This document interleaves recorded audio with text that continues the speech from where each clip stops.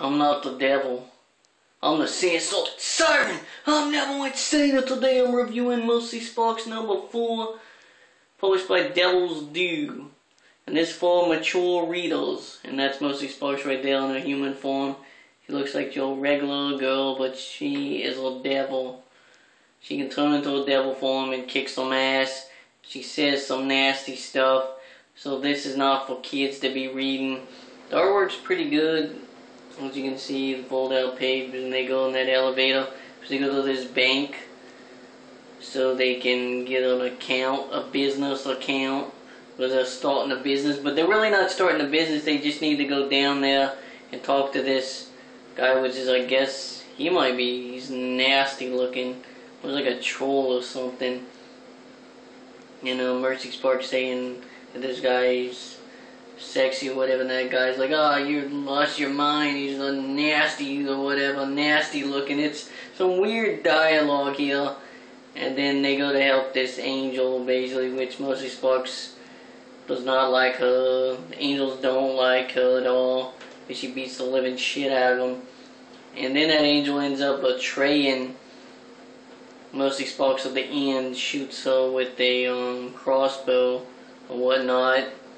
And then they take that brass knuckles away from her, the one that she uses that says ass on it, which she knocks out some kind of flying midget or something, punches him in the face. But this time she gets the crap beat out of him by some guy. I don't know if he's a demon or an angel or something. But it looks like they're going to do something to her in the next issue, I'm not sure. But the ending is her getting her face pounded in. And there's a lot of dialogue in this, so I'm not really understanding. Because it's these devils or something in suits talking about stuff.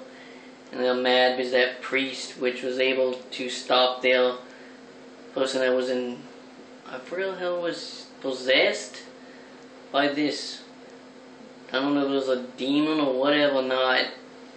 He was able to stop this person, also with the help of Mercy Sparx, which he made it well she could not use her powers in the last issue, and she got it back. She fights this one angel, and the angel finally figures out that she don't have no powers, but then it comes back, so she's able to go back into a demon form. And she had problems drinking and stuff, because she likes to drink and smoke and do all this other stuff, and she couldn't handle it as a human. She was scared of light or whatever, sleeping in bed. Well, that was all kinds of weird stuff in this, not in this issue, but in other issues, because I didn't review the last 3. I'm just happy that this is back. This is issue 5. The covers are pretty cool. They had this funny looking cover for issue 4, which I don't get to pick the covers because I don't know what's randomly selected when I order them online, so that's just the way it is. Make sure to check this out. It's violent, and Mercy Sparx is pretty damn awesome. I'm hoping this continues and it doesn't get canceled or whatnot, because I think that this company is pretty good. So I'm really happy that they're back. And also I'm bringing back comic book face-offs, but this time it will be characters from different comic books versus my characters, the one I created, because I want to create my own comic book line as well. And I have my characters face off and see how well they go up against your Marvel, DC, IDW, doesn't matter. It could be from anime or whatever not. I'm going to have some battles.